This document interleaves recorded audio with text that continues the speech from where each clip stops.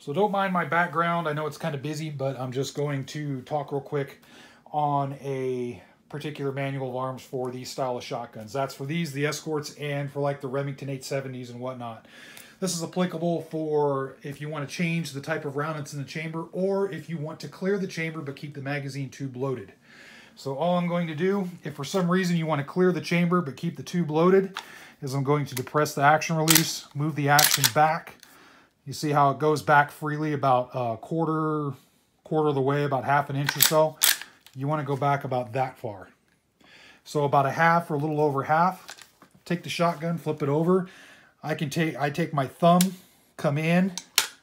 You hear that little click? That's me pushing the round forward in the magazine, in the tubular magazine. So basically what I did is I pushed my round past that detent. So now the elevator's not going to catch it. So now I can clear the chamber, and as you can see, the chamber is completely clear. The elevator hasn't picked up the next round. Now I have an empty chamber on the shotgun, and I still have a round in the magazine for future use. So just wanted to show that to you.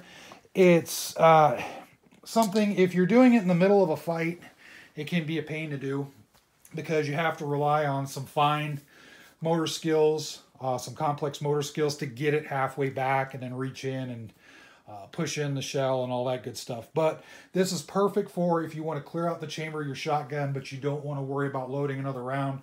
You want to keep your magazine fully loaded. So hope you found that useful. Feel free to put your tips and tricks in the comment section below, all that good stuff. And thanks for watching.